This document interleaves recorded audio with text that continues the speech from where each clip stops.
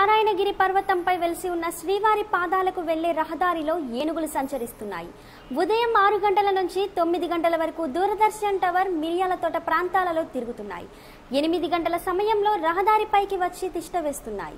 శ్రీవారి పాదాల మార్గంలోని అమ్మకుంట వద్ద, నీటిగుంట వద్దకు సోమవారం ఉదయం వచ్చి జలకాలు ఆడిన అనంతరం తిరిగి అటవీ ప్రాంతంలోనికి వెళ్లిపోయాయి.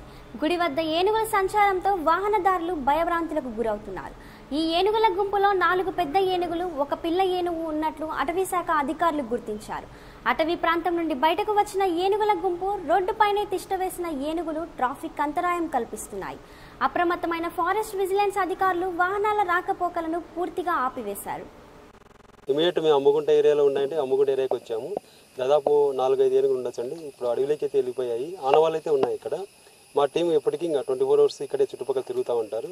ఇక్కడ శ్రీవారి పాదాలు కూడా ఎవరిని రానివ్వకుండా అక్కడ బారికేడ్ పెట్టాము. భక్తుల క్షేమ సమాచారం కోసం, భక్తుల సౌకర్యార్థం అంటే సేఫ్టీ కోసం, భక్తుల సేఫ్టీ కోసము అక్కడ బారికేడ్లు పెట్టేసి ఓన్లీ ఫారెస్ట్ పీపుల్, మా వాళ్ళంతా స్క్వాడ్ టీం ఇప్పటికి ఇక్కడే తిరుగుతూ భక్తుల సేఫ్టీ కోసం ఎవరిని రానియట్లేదు. ఏమైనా ఆనవాళ్ళు ఉన్నా కూడా దానికి లోపలికి తరిమేదానికి మేము మా సార్ వాళ్ళు కూడా రెడీగా ఉన్నారు. మెయిన్ అయితే అమ్మకుంట ఏరియా. మొన్న 3 డేస్ బ్యాక్ కూడా ఒక 4 డేస్ బ్యాక్ అమ్మకుంట ఏరియాకి వచ్చాయి, మళ్ళీ వెళ్ళిపోయి మళ్ళీ వచ్చాయండి. ఇది మళ్ళీ లోపలికి వెళ్ళిపోయాయి. ఇక్కడే అండి ప్రజెంట్ అయితే ఇక్కడే తిరుగుతున్నాయి. 4 డేస్ బ్యాక్ తిరిగాయి, మళ్ళీ తిరిగాయి. ప్రజెంట్ అయితే లోపలికి వెళ్ళిపోయాయి.